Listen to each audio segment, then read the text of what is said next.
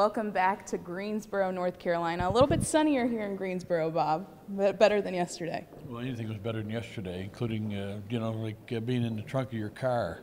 It's about what it was yesterday. But the relief troops are here. I think there's like 75 or 80 trucks in the parking lot last night with the buckets. They all got a good night's sleep, going to go out. I guess about 70% of Greensboro was in the dark yesterday and last night. So ice storm and everything else had a big impact outside. The storm Notre Dame presented in the Greensboro Coliseum had another effect, and that was to move on to the semifinals.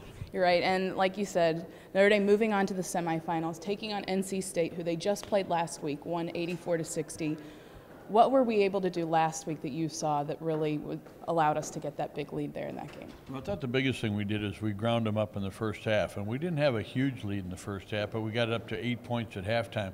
But what we had done is the pace of the game had been terrific. And they've got a couple of big girls, 6'5" and 6'2", but they're also big girls, big, strong, strapping girls, and getting up and down the floor wore them out a little bit. The second half, they were kind of out of gas, and they had some other role players who we matched up pretty well. I thought Jewel Lloyd did a great job defensively.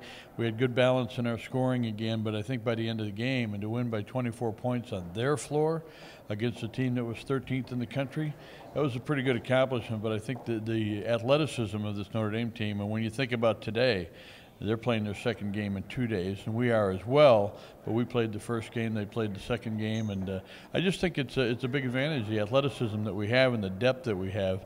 Muffet yesterday, Ariel Breaker, for example, 17 minutes, and Natalie Chanwa 20 minutes. That's a half a game any way you measure it, so I think we're in good shape. And like you said, so much balance. We had 4 girls in double figures yesterday.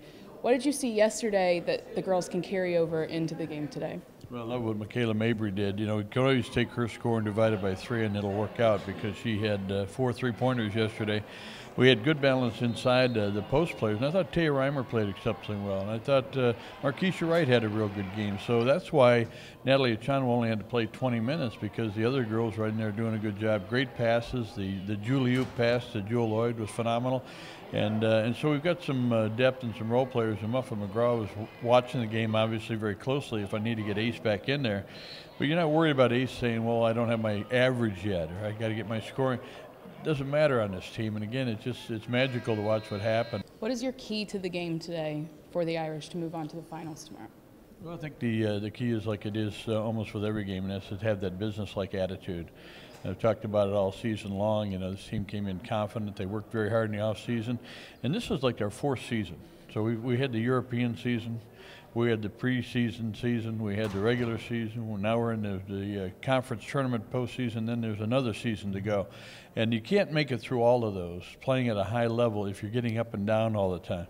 We've been very businesslike. We've been very mature about it. Our coaching staff is terrific. I can't say enough about the coaching staff and the confidence that Coach McGraw has in them to allow them to coach. And so when Carol Owens makes a suggestion that, you know, hey, take her to the baseline, Ace doesn't look at it as a suggestion.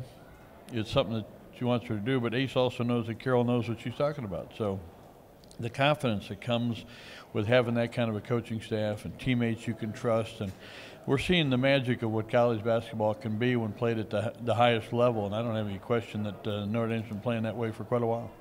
All right, thank you, Bob. Notre Dame and North Carolina State tip-off at 5 o'clock tonight from the Greensboro Coliseum. With Bob Nagle, I'm Megan Bastedo, Fighting Irish Digital Media.